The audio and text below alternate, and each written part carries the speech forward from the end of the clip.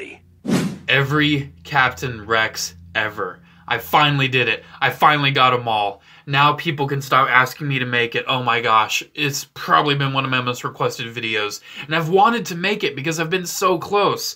And funny enough, I just on eBay a few days ago bought one of the last Captain Rexes I needed, and pretty much on the same day I went to the P.O. Box and I got another one of the Captain Rexes I needed. You've probably already seen that P.O. Box video. I got the articulated knees Captain Rex from Ethan in freaking Philippines, man. Because it wasn't released in the US, but it was in the Philippines, I guess. So, yes, I can do it. Every Captain Rex ever. I believe there's 13 Captain Rexes here, if I'm not mistaken. Yeah, 13. That number definitely kind of shows that, hey, this wasn't just an easy video to make. I don't know if people really knew how many Captain Rexes there have been, because there's been a lot of Captain Rexes. I remember getting the first Captain Rex back in 2008. Let's just show him. The mail-away Captain Rex. Who is, by the way, very horribly yellowed, because a lot of these 2008 Clone Wars figures, especially the first run of 2008 figures, get yellowed very, very severely. I also treated him in hydrogen peroxide, and it came back way worse, so yeah, don't do that. But yeah, it's the original Captain Rex, man. I love it so much. Look at that helmet, man. You can definitely tell one interesting thing about the mail-away is that his visor is matte black instead of gloss black. You'll see that with some of the other ones. Also, his blue is very, very dark. I'm sure most people are already pretty familiar with this figure by now. Like, he has the DC-17 pistols, he has the, you know, DC-15 carbine and rifle, which is really cool. I don't like saying the little letters that come after the DC-15 anymore because they changed it between Legends and Canon, which is really confusing and stupid. But yeah, he's a really good figure, man. I remember getting this thing and just thinking this face is just so odd because it was one of the first animated Clone Wars faces they did. And at first I really didn't like it, but it grew on me. At first I was like, yep, he's just going to have the helmet forever. And I remember, man, all the way back in 2008 when this was new, when this was a new thing, I remember thinking, man, this animated style of clones is really interesting. And now it's been well over, well, not well over, only 1 year over, 10 years. And I'm just so used to it now. It looks really great, though. I really do love this figure. It's so awesome. It came with this awesome cardboard display base, which I don't have here. I think it's in my closet buried deep. But I did show it in my Clone Wars toy line video, if you want to check that out. Hey, a little plug to that video. He doesn't like holding his gun, which is very irritating. But we'll run down the articulation on this mold in one of the later figures. We'll wait to show that. Next up, we have the... Whoop, don't fall, buddy. Okay. We have the battle damaged version. Here we go. This was one of the original retail versions of Captain Rex. This was, man, do you remember Midnight Madness for Clone Wars, man? Oh, that was so cool. I didn't even go for the midnight release because I was too young. But still, you know how great Hasbro was back in the day? I went the morning after, and I still got almost everything I wanted. They still had plenty of clones, and plenty of droids, and plenty of Legacy Collection. I pretty much got it all besides the Scuba Trooper. I think the Scuba Trooper was the one I wasn't able to get. But anyways, enough nostalgia. Let's talk about nostalgia and this Captain Rex. Now, I didn't have this Captain Rex growing up. My brother did, but I didn't. I was pretty happy with my mail-away until I ended up getting that brighter blue version we'll talk about next. But yeah, he's pretty much just weathered. He looks really cool. Same face, so I'm not going to show that on every figure, even though you can kind of see the hair is kind of a little different on this one. I don't know, I think ever since I remember the other Captain Rex had that little misprint on the hair. Really nicely painted weapons as well. He also had this launcher where the missile shoots. Very fun and exciting, right? Great figure, though. I'm happy I finally got this one. So let's set him there. And then let's show off my personal favorite variant of Captain Rex. Oh my gosh, please stand. It's almost like your gun is super massive or something. Are you going to stand yet, buddy? Oh my gosh. My personal favorite variant of the original 2008 style Captain Rex is the bright blue version. I remember when I found this guy, I was so happy because I just love the bright blue. It's just so nice and bright and nice and also bright blue. I feel like it just kind of fits more with just blue. I mean, now granted it is brighter. It's probably the brightest Captain Rex here. But that's why I like it. It's really nice. You can see he's in the early stages of yellowing, which is always a treat. But don't worry about it, Adam. It's okay. Oh, you can see his back, though, is actually in the later stages of yellowing. Always a treat. Gosh. Oh, I'm just going to stop talking about it. There's only one other figure here that's yellowed, so I'll just shut up. But yeah, it's pretty much the same thing, but just brighter blue. One thing I do want to show, though, I do have this carded sample. They kept releasing this figure for years and years after, and I have this carded sample, which is kind of the bright blue version, but they ever so slightly changed the tone of blue. And I just want to show this. You can see how ever so slight the tone of blue has changed. Just showing that, man, there's just been so many slight paint variations with the color that I can't really document them all like that. So we're just going with this, you know? We're just going with the stark, bright, and dark versions, and weathered versions. This guy, though, you may be wondering, what's his story? Nice. You're just not gonna have this anymore. Continuing on, this was actually the very last Captain Rex I needed. And you may be wondering, what's the difference with him? You can see he has some white along his blue striping. I mean, it's pretty much just kind of standard Captain Rex. You have the helmet that comes off, and hey, it's Captain Rex. But the main difference with this figure is his hand. He came in a 2-pack with 5s, not Echo for some reason. But his hand has the blood on it. You can see it's on the arm, it's on the hand. His whole hand is blue because it has the blood where he put the bloody handprint on Echo's chest. Basically, the only thing about him. This figure cost me a little over $10, and I don't even think the seller knew about the hand. He was just like, oh, it's Captain Rex. It's just such a minor little thing. I didn't even get him with the weapons either. I got him with the armor, but not with the weapons. Man, it's just so obscure, and I'm like, you know what? I'm just going to buy it. I just want to make this video. I'm just going to get it done. But yeah, there we go. Bloody Hand Captain Rex. That's what I like calling him. Then next up, we're getting into some actual unique molds. Oh my god, please. Oh, I want to show the articulation on this one. That's how nice and sporadic my videos are. So the ball-jointed head, you know, gets all the range you really want. It works like a dream. Shoulders, they move nice. Elbows move nice. The wrists, you already kind of saw how this one has the in and out. And this one has up and down. Please don't break. Thank you very much. And then, you know, pretty standard articulation for Clone Wars back in the day. I love how Clone Wars pretty much pioneered. It didn't really pioneer, but it made standard the wrist hinges for a lot of figures. And nowadays it is standard. So, hey, thank you, Clone Wars.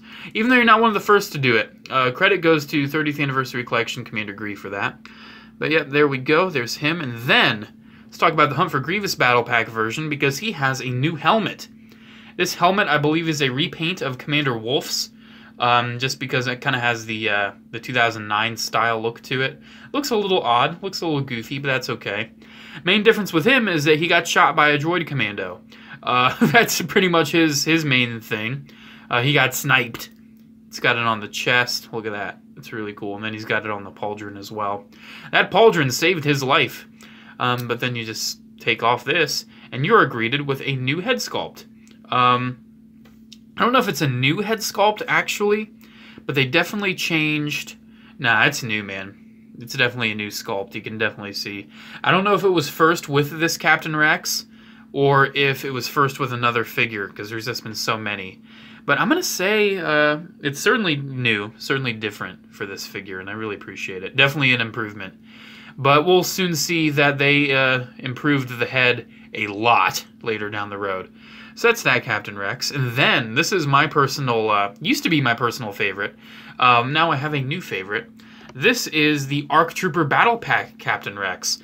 Pretty much the same thing going on with, you know, the body and everything. But he also still has that wolf helmet, the newer helmet, and I appreciate that. But the main difference, of course, besides some slight paint variant, is the head. His head is a repaint of Commander Bly's. That's why he actually has some texture to his hair. So that's really interesting. It's interesting how they repainted Commander Bly's head for this Captain Rex. I appreciate it. I appreciate the difference, and you can definitely see where let's compare it again, that head sculpt is really improved. Look at that. Oh man, they're just getting so good with it. But there is the next one coming up, which is a unique figure. completely unique, and also, in my opinion, has the best Rex face. This is the last Phase 1 Rex we got. He was in one of the last waves of this Shadows of the Dark Side packaging for Clone Wars, and he came with this jetpack, and he also came with that harness rig. There's a picture of it if you really care. Anyways, yeah, I like that he comes with the jetpack because I believe he used that in the show at some point. And you can just peg it on there and it works nice. He has cloth for his skirt, which I appreciate, and he still has the blue on the skirt, which is nice. But the thing is, he's kind of a hybrid of the Commander Stone mold and kind of like the Jesse, because he's got the outward of the legs, right? But he doesn't have the knees, and he only has the swivels at the hands and everything. Which I understand that people don't like this, but me personally, I really do appreciate it. It's really articulated, looks probably the most show accurate out of all the Phase 1 Captain Rexes.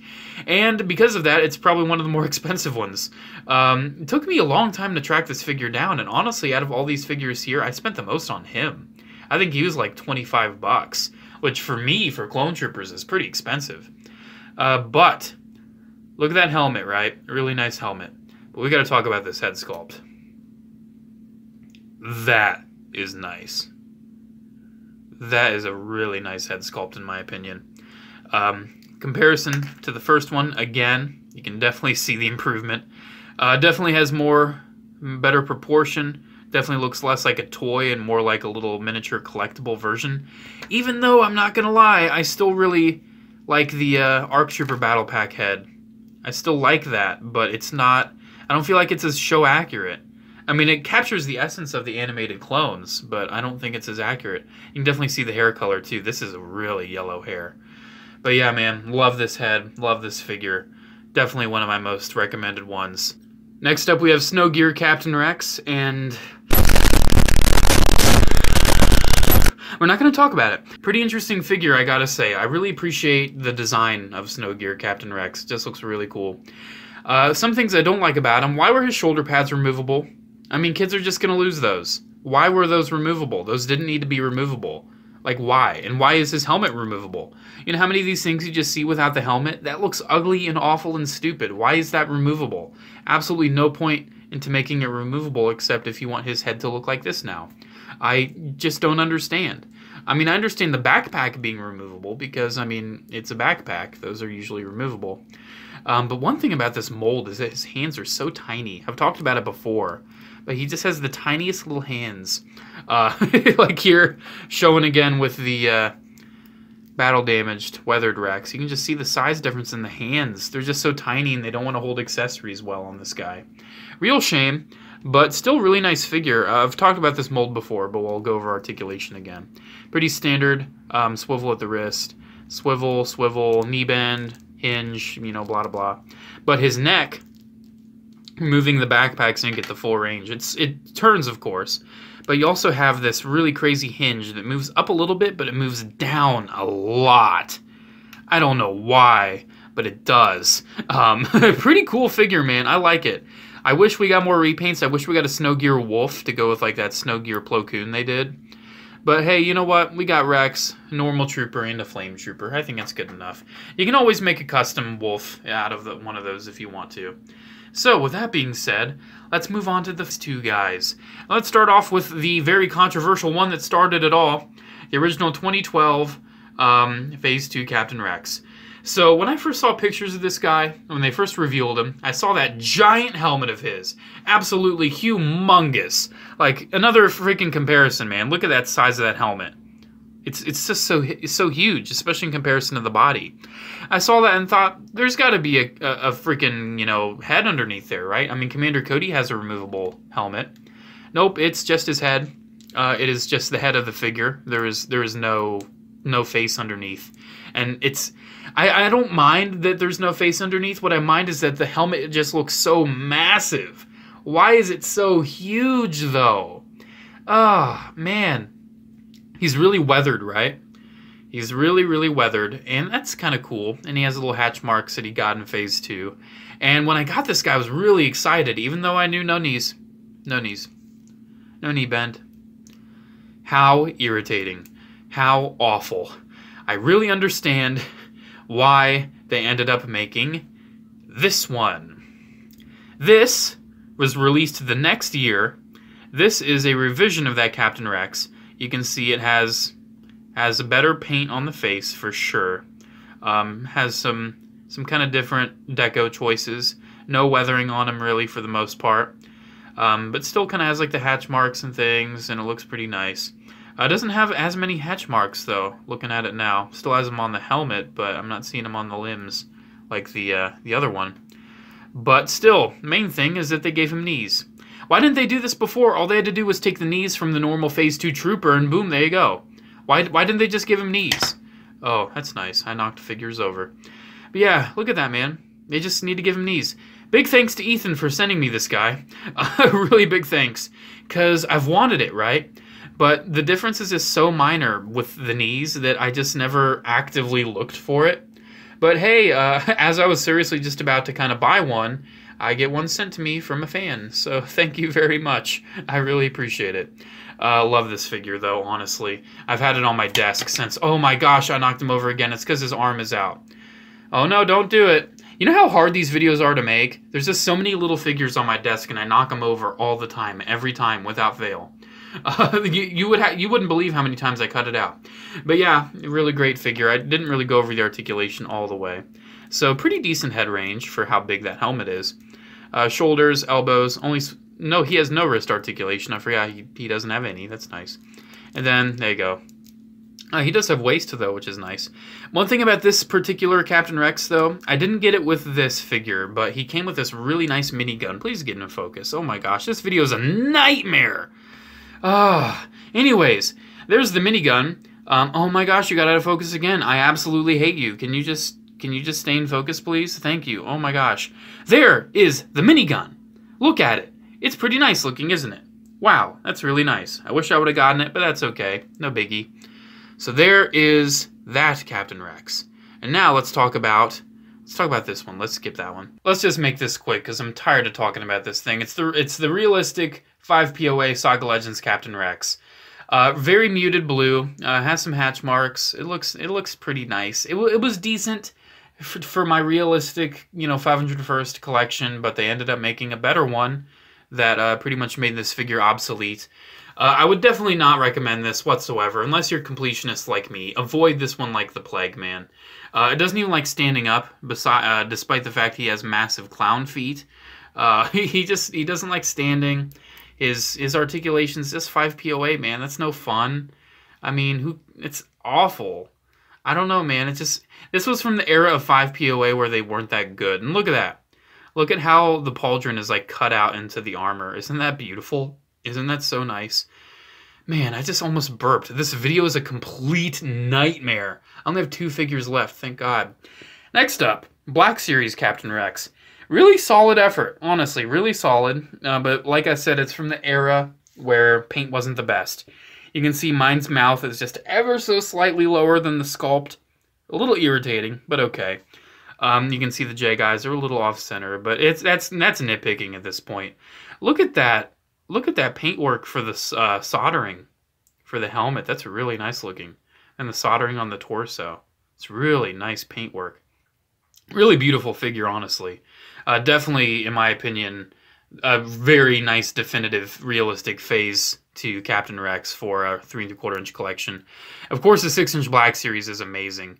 But see, another paint issue you can see on that armpit. Look, they didn't fully paint the undersuit, but on this side they did. It's just so irritating, the paint quality for Hasbro back in this era. Just so irritating. Articulation on this guy is actually pretty solid. Ball joint at the head, ball hinge at the shoulders, ball hinge at the elbow. I believe he has the hinges at the wrist, but both of them are up and down, which is actually really nice for the pistols. Kind of funny, though. I was talking about how this Rex has really puny hands. This Rex has really massive hands. Just looking at that. Look at that. Isn't that crazy? It's just crazy, the size of the hands. But yeah, pretty solid thing. It moves, it turns, it bends, it moves, it contorts any which way you want. Besides, it doesn't have outward at the legs because it's still from that era of 3 3/4-inch superposable where they hadn't fully implemented that on every figure yet. There's been a cat hair on him the whole time. It just does not want to come off. Did I get it? I think I got it. Thank God. 1 Rex left. and it is Rebels Rex. Let's just set him down and talk about it. This video is such a nightmare. Oh my gosh. Yes, I customized mine. Let's put a D on that to make it a little more proper, please. I just added some wash to him. I used actually shoe polish to get that look, and I used some paint, or not paint, some tape. I can't even talk. This video needs to end. Some tape to kind of get the soldering look on the armor there. But yeah, he was just all white. It didn't look any good. It wasn't accurate to the show, so I weathered him up, and I think I did good, and I don't regret doing it one bit. So yeah, it's Rex in his Phase 2 armor. In the days of the Galactic Civil War, where he's just kind of doing his own thing. Pretty good figure, though. Honestly, I do appreciate it. He does have removable helmet this time around, and that face is just really great for Rebels Rex. It doesn't really like looking down too much just because of the sculpt, but that is Rebels Rex, man. That looks really good. I really do appreciate that. The helmet itself too is really nice. Kind of funny how they ditched the antenna after a while for Captain Rex, but still, I like the look of it. And I just like his design, and he still has his pistols, and he still looks good, even though he's just 5 POA. Still going to talk about that. He's just 5 POA. I wish we would get an articulated version of him someday, but you know what? It's nice to have this on the shelf. You know, it's nice to just say, hey, look, it's a clone trooper after the Clone Wars. Isn't that so cool and interesting? So, that's it with the Captain Rexes. But, for everyone that stayed till the end, I'm going to show you a bonus figure. This technically is not a Captain Rex, because it was made before the retcon. This is... yellowed. I didn't even notice. Oh, that's awful. This is Nick Sant. He is a rebel in a disguise of a scout trooper. He has very recently been retconned to be Captain Rex. And they kind of hinted at it in Star Wars Rebels, but the Galaxy of Adventures pretty much said, like, yeah, that's Captain Rex. So that's pretty interesting that they decided to do that. And technically, given the retcon, this is kind of a Captain Rex, but I don't really count it as one, because, I mean, his beard is the wrong color. It's you know, they didn't make it white. They made it kind of a, you know, kind of a blonde color. Interesting that they ended up making it, though. But yeah, I guess it's Captain Rex. We'll put him in the group shot just to kind of, you know, as a little bit of a teaser, a little bit of an Easter egg. Even though he's kind of out of shot here, let's put him there. Let's put him there. There we go. Anyways, there we go. Every Captain Rex. Gosh, this video was so awful to film. They kept falling. I kept stumbling on my words. But you know what? I did it. I did it, and you guys are watching this video, and you're enjoying it. And I'm just going to end it here. So thank you very much. Special thanks to Ethan yet again for that Captain Rex, the knee bend one. I really appreciate it. There we go. Make sure to comment, like, and subscribe. Check out my social media links down in the description below, as well as my P.O. Box address. Have a good day, guys, and as always, I'll see you in the next one. Also, shout out to the Comic Figure blog. I just realized and remembered that he got me this Captain Rex. So thank you, Andrew, as well. Just wanted to give you a shout out. I didn't want to forget you, honey. Love you.